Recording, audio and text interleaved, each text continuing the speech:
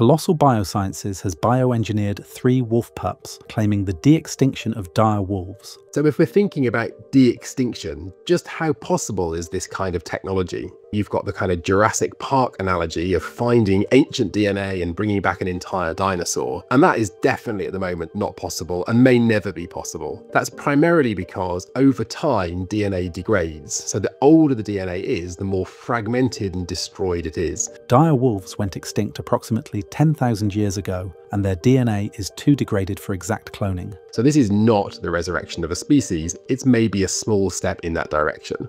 To me, I think they are most similar perhaps to something like a dog breed. They have the basic genome of a grey wolf in most parts, but they have a small number of genetic changes that make them look different. They have different coat colour, for example. They're not the actual species, but they behave more like it and they look more like it.